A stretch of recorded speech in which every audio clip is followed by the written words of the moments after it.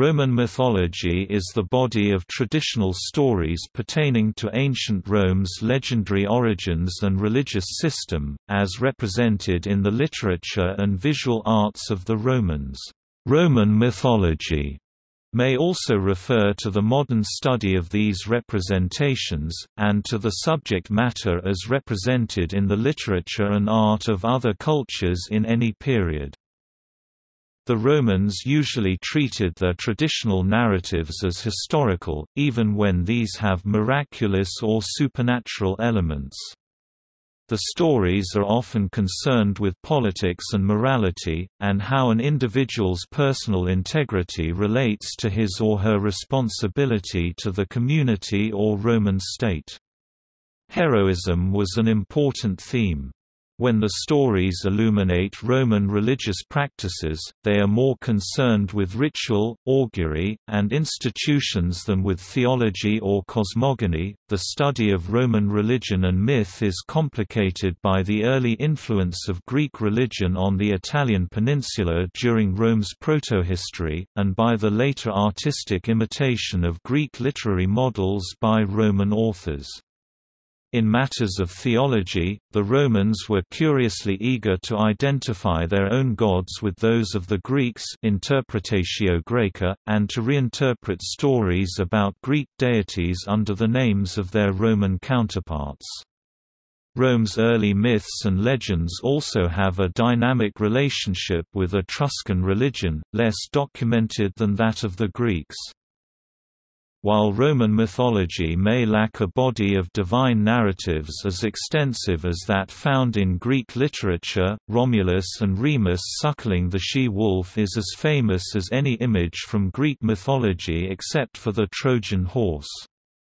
Because Latin literature was more widely known in Europe throughout the Middle Ages and into the Renaissance, the interpretations of Greek myths by the Romans often had a greater influence on narrative and pictorial representations of classical mythology than Greek sources. In particular, the versions of Greek myths in Ovid's Metamorphoses, written during the reign of Augustus, came to be regarded as canonical.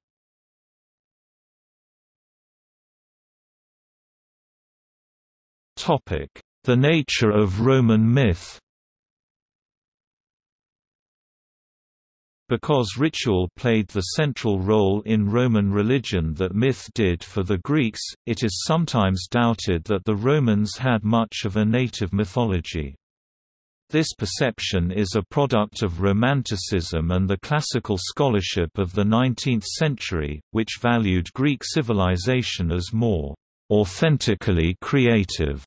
From the Renaissance to the 18th century, however, Roman myths were an inspiration particularly for European painting. The Roman tradition is rich in historical myths, or legends, concerning the foundation and rise of the city. These narratives focus on human actors, with only occasional intervention from deities but a pervasive sense of divinely ordered destiny. In Rome's earliest period, history and myth have a mutual and complementary relationship. As T. P. Wiseman notes, the Roman stories still matter, as they mattered to Dante in 1300 and Shakespeare in 1600 and the Founding Fathers of the United States in 1776. What does it take to be a free citizen? Can a superpower still be a republic? How does well-meaning authority turn into murderous tyranny? Major sources for Roman myth include the Aeneid of Virgil and the first few books of Livy's history as well as Dionysius' Roman Antiquities. Other important sources are the Fasti of Ovid, a six-book poem structured by the Roman religious calendar, and the fourth book of Elegies by Propertius. Scenes from Roman myth also appear in Roman wall painting, coins, and sculpture, particularly reliefs.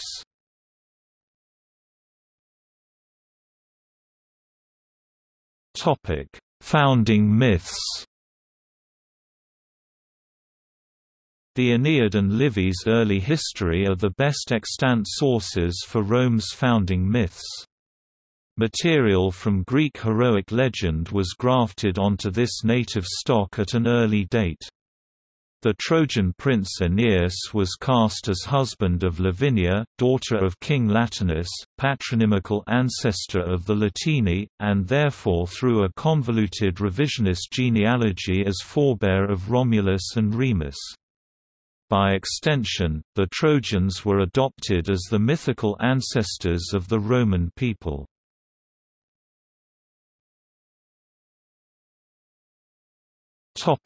Other myths. The characteristic myths of Rome are often political or moral, that is, they deal with the development of Roman government in accordance with divine law, as expressed by Roman religion, and with demonstrations of the individual's adherence to moral expectations mos maiorum or failures to do so. Rape of the Sabine women, explaining the importance of the Sabines in the formation of Roman culture, and the growth of Rome through conflict and alliance. Numa Pompilius, the Sabine second king of Rome who consorted with the nymph Egeria and established many of Rome's legal and religious institutions. Servius Tullius, the sixth king of Rome, whose mysterious origins were freely mythologized and who was said to have been the lover of the goddess Fortuna. The Tarpeian rock, and why it was used for the execution of traitors. Lucretia, whose self-sacrifice prompted the overthrow of the early Roman monarchy and led to the establishment of the Republic. Cloelia, a Roman woman taken hostage by Lars Porsena. She escaped the Clusian camp with a group of Roman virgins. Horatius at the Bridge, on the importance of individual valor. Mucius Scaevola, who thrust his right hand into the fire to prove his loyalty to Rome. Caeculus and the founding of Praenest. Manlius and the Geese, about divine intervention at the Gallic siege of Rome. Stories pertaining to the Nonne Capretini and Poplofugia festivals. Coriolanus, a story of politics and morality. The Etruscan city of Corythus as the cradle of Trojan and Italian civilization. The arrival of the Great Mother Cybele in Rome.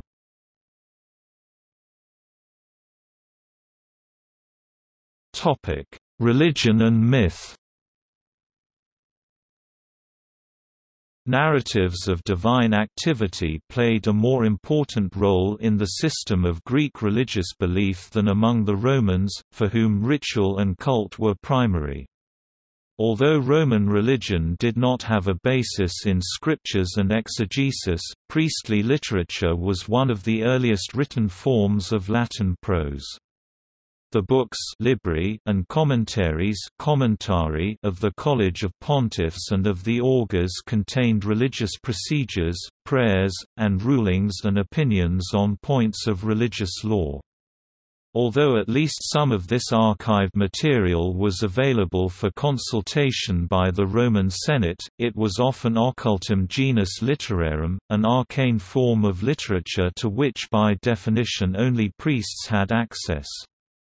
Prophecies pertaining to world history and to Rome's destiny turn up fortuitously at critical junctures in history, discovered suddenly in the nebulous Sibylline books, which Tarquin the Proud, according to legend, purchased in the late 6th century BC from the Cummian Sibyl. Some aspects of archaic Roman religion survived in the lost theological works of the 1st century BC scholar Varro, known through other classical and Christian authors.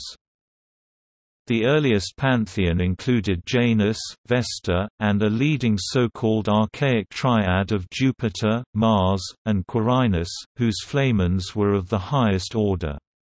According to tradition, Numa Pompilius, the Sabine second king of Rome, founded Roman religion. Numa was believed to have had as his consort and advisor a Roman goddess or nymph of fountains and of prophecy, Egeria.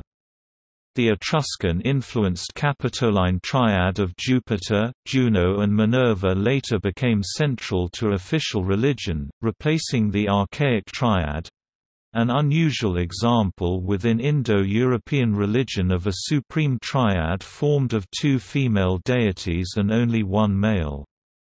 The cult of Diana became established on the Aventine Hill, but the most famous Roman manifestation of this goddess may be Diana Nemorensis, owing to the attention paid to her cult by J.G. Fraser in the mythographical classic The Golden Bough. The gods represented distinctly the practical needs of daily life, and ancient Romans scrupulously accorded them the appropriate rites and offerings. Early Roman divinities included a host of specialist gods, whose names were invoked in the carrying out of various specific activities. Fragments of old ritual accompanying such acts as plowing or sowing reveal that at every stage of the operation a separate deity was invoked, the name of each deity being regularly derived from the verb for the operation. Tutelary deities were particularly important in ancient Rome. Thus, Janus and Vesta guarded the door and hearth, the Lares protected the field and house, Pales the pasture, Saturn the sowing, Ceres the growth of the grain, Pomona the fruit, and Consus and Ops the harvest. Even the majestic Jupiter, the ruler of the gods, was honored for the aid his rains might give to the farms and vineyards. In his more encompassing character he was considered, through his weapon of lightning, the director of human activity. Due to his widespread domain, the Romans regarded him as their protector in their military activities beyond the borders of their own community. Prominent in early times were the gods Mars and Quirinus, who were often identified with each other. Mars was a god of war, he was honored in March and October. Modern scholars see Quirinus as the patron of the armed community in time of peace.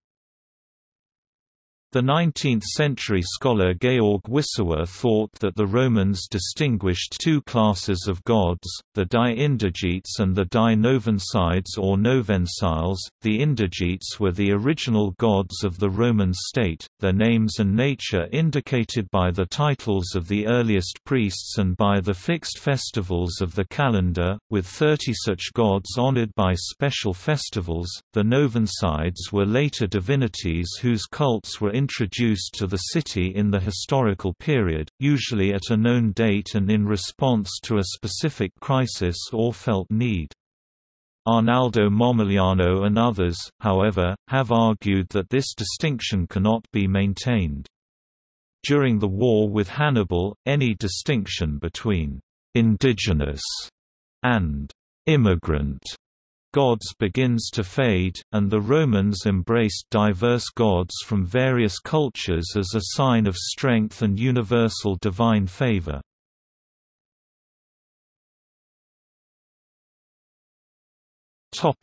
Foreign gods. The absorption of neighboring local gods took place as the Roman state conquered neighboring territories. The Romans commonly granted the local gods of a conquered territory the same honors as the earlier gods of the Roman state religion.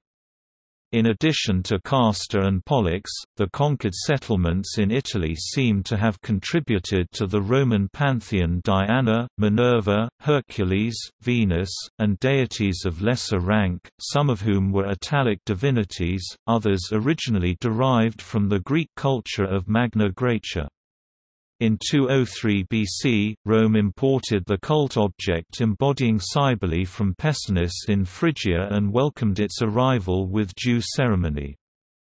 Both Lucretius and Catullus, poets contemporary in the mid-1st century BC, offer disapproving glimpses of Cybele's wildly ecstatic cult. In some instances, deities of an enemy power were formally invited through the ritual of evocatio to take up their abode in new sanctuaries at Rome. Communities of foreigners peregrini and former slaves libertini continued their own religious practices within the city. In this way Mithras came to Rome, and his popularity within the Roman army spread his cult as far afield as Roman Britain. The important Roman deities were eventually identified with the more anthropomorphic Greek gods and goddesses, and assumed many of their attributes and myths.